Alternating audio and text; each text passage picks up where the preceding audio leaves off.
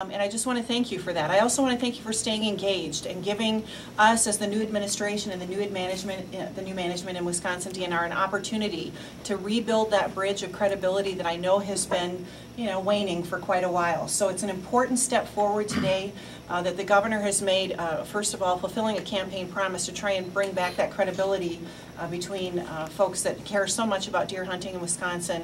And of course the department. I also want to welcome Dr. Kroll.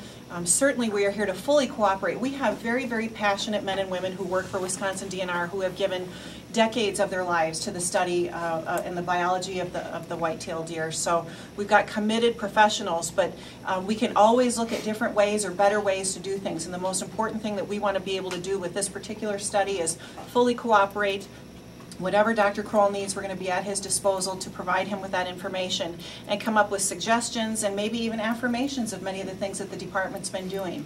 But we're here to fully work with you guys, and thank you again for allowing us and being open to this new administration and giving us that chance to rebuild that trust.